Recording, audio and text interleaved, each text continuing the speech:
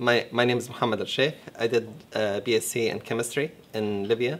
I did study the Masters of Pharmaceutical Sciences. It gave me an advantage to study and to obtain PhD in biomedical sciences. And here I am. I'm almost finished the first year of that PhD.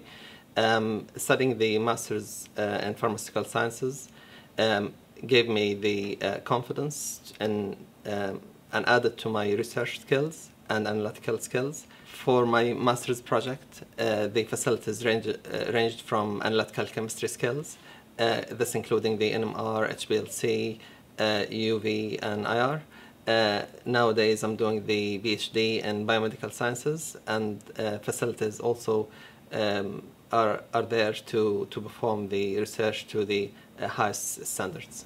The course is divided into two components, mainly practical and theoretical.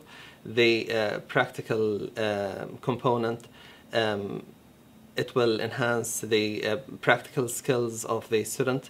The theoretical component, it will enhance the critic and analytical skills again for the student as well.